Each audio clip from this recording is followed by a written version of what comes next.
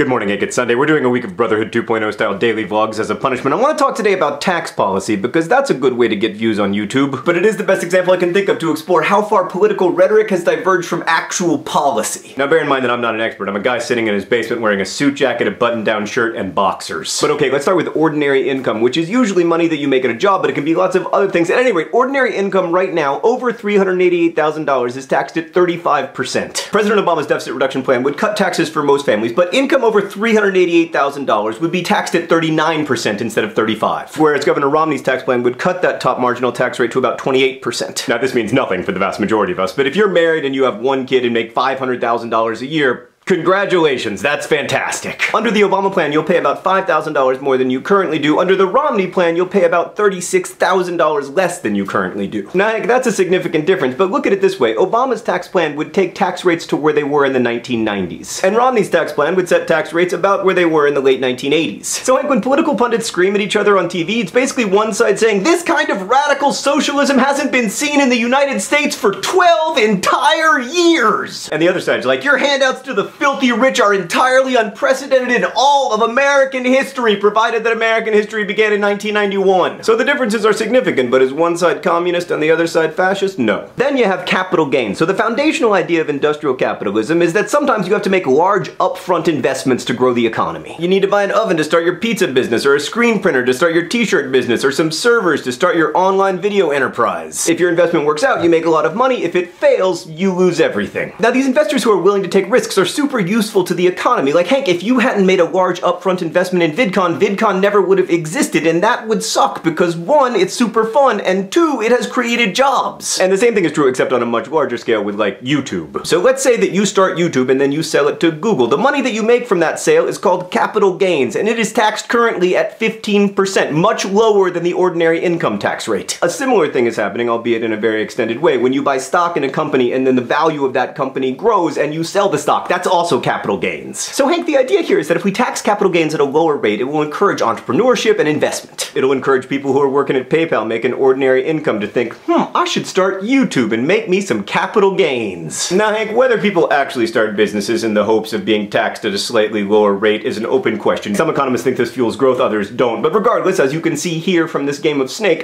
graph, the capital gains tax is at its lowest point since 1972. President Obama argues that we should raise that rate back up to 20%, where it was between 1997 and 2002. Governor Romney wants to keep that 15% rate, but completely eliminate all tax on capital gains under $250,000. Heck, importantly, that would also mean that people who make like $1 billion in capital gains a year would still pay no taxes at all on their first $250,000 of capital gains income. So Hank, I think that's a bad idea, and I think President Obama's plan is better, but I might be wrong. I've been wrong before. The truth is, these are somewhat different tax plans, but neither of them is radical. And Hank, when we start to imagine those who disagree with us as crazy or evil or traitorous, it becomes difficult to compromise with them and difficult to listen to them. At times, it can be even difficult to stay friends with them. And hurling insults instead of having conversations about policy leads to a social order where no one can talk without screaming, and that, more than either candidate's tax plan, is dangerous. Hank, I'll see you tomorrow. It's been a while since I said that.